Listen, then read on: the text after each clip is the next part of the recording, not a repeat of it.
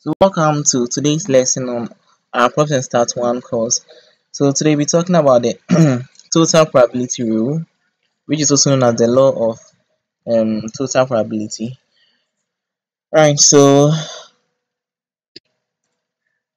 let's quickly so mostly the total probability rule is used to find the probability of an event when we don't know much about the probability of that event to be able to calculate it directly. So here there is a theorem, and the theorem states that if A1, A2 up to AN form a partition of a sample space S, then for any event B defined on S such that the probability of B is greater than 0, the probability of B is greater than 0 because probability can never be less than 0. It's between 0 and 1. It can never be negative. So the total probability rule is giving us this particular relation that we have here. So let's quickly illustrate what we are seeing here. So we are seeing a probability of B is giving us summation I equals n, probability of AI, then time probability of B given AI. Right, so for instance, if our n is equal to 2, that means if our sample space S is divided into two partitions, so that means you're going to have A1 here and A2 here. So that means that our n is 2. So when we expand, you're going to get probability of B be equal to summation I starting from 1 to 2 because now our n is 2. The probability of AI, then time probability of B given AI. Right, so when we expand this, when I is equal to 1, we have probability of A1 times probability of B given A1 plus, because of the summation, the probability of A2, then time probability of B given A2. So that's what it states. So suppose A and B are events in a non-empty sample space S. We can express the event A as this. So by going through some axioms, then we get this and we get that. Right. So let's try to also show why those things are so. So we are saying our A is equal to A intersection B union A intersection the complement of B. That's what this stands for.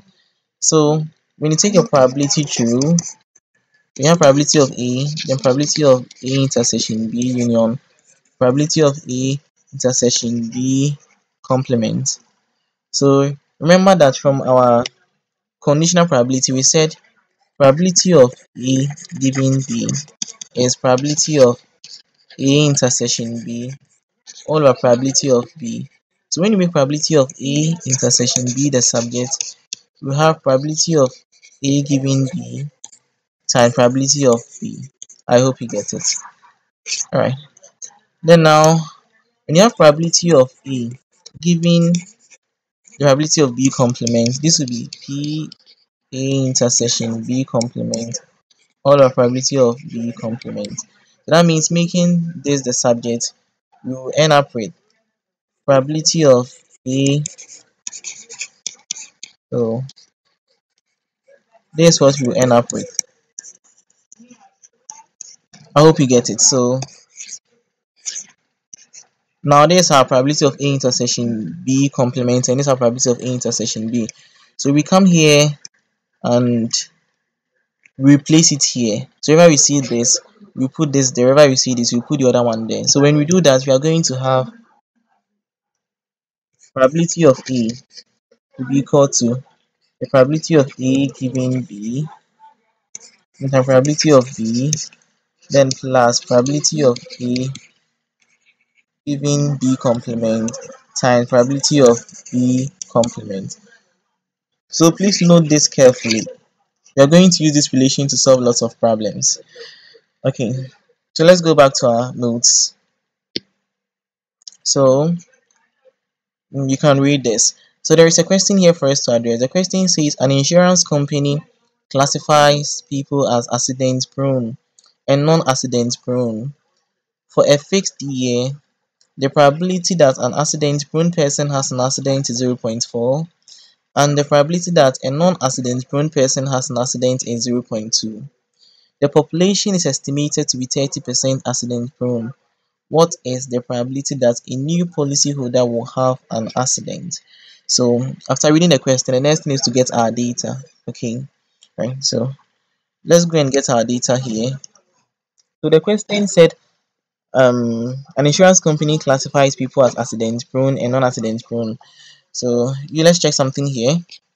So here we define our A to be policyholder who has an accident, and our B to be policyholder who is accident prone, right? So let me write that here. So A is policyholder who has accident. So I'm writing it in shortcut. Then our B is policyholders, those who are accident prone. So note that A complement will be policyholders um who didn't have an accident, because it is going to be opposite. So if you are saying that A is policyholder that has an accident, then the complement of A will be the opposite. So policyholder who does not have an accident. So that's going to be A complement. So does not have accident, right? Then B, the complement of B will be those who are non-accident prone, because B is those who are accident prone. So B complement will be those who are non-accident prone. Alright, that's cool. So right now our question said, let's go back to our question. So our question said an insurance company, blah blah blah. So it says the probability that an accident prone person has an accident is 0.4. So the probability that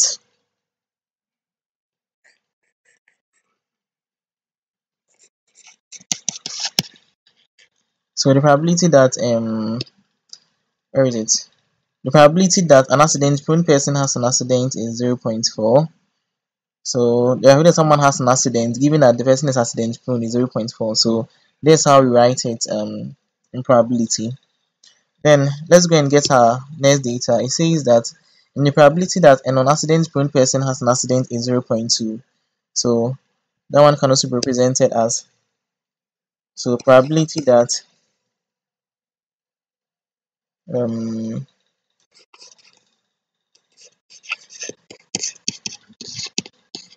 probability that someone has an accident given that the person is non-accident prone is 0.2 from the question. So we are getting our data from the question. Then here it says that the population is estimated to be 30% accident prone. So that means probability of those who are accident prone is 30%. So let's go back. So that means probability of B, that's those who are accident prone, is 30%. So that's 0.3. So that means those who are not accident prone will be, that's the probability of B comparing to be 1 minus 0.3, which will give us 0.7. So I want you to take a very careful look at this set of data that we have here, because that's what we are going to use to solve our question 1. So the question 1 says that what is the probability that a new policyholder will have an accident? So that means they are trying to find for the probability of A. So no, from here, let me come up. So we said probability of A is given by this relation here. We have shown that. So we are going to code this and use it to find for our solution to question 1. So probability of A will be given as probability of A given B times probability of B plus the probability of A given B complement times the probability of B complement. So this is going to give us, what's probability of A given B? That's 0.4. Probability of B is 0.3, and this gives us 0.2 times 0.7. So we are going to have, sorry, we're going to have 0.12 here plus 0.14 here, which gives us 0.26. So that means that that's the solution to our question 1 or the A question. So let's go to II.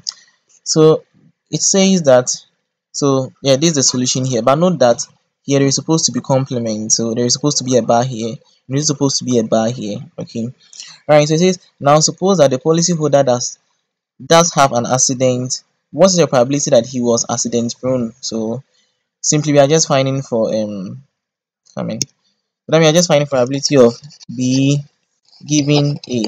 So if the person is accident prone, let's look at the question. So now suppose that the policyholder does not have an accident. What's the probability that he was accident prone? So we are supposed to find probability of B given A. So we know that let's go back to our question. Probability of B given A from our condition probability is probability of B intersection A, which is the same as probability of A intersection B. So all over probability of A. So probability of B intersection A is, so we can also expand it, and when you expand, if you are going to get this, right? You remember from the relation that we said that probability of A given B is probability of A intersection B all over probability of B. So when you make this the subject, then that means when you make this the subject, you're going to get probability of A intersection B will be equal to probability of A given B times probability of B. Remember that probability of A intersection B is the same as probability of B intersection A.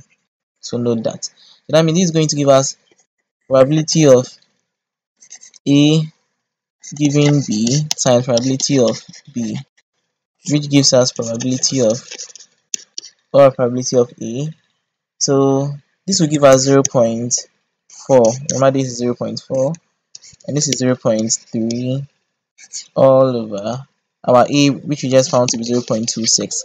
And when you compute this, it gives you 0.46. So that's the solution to this question. So thank you. That's going to be all for our total probability rule. So the next thing you have to study is the Bayes rule.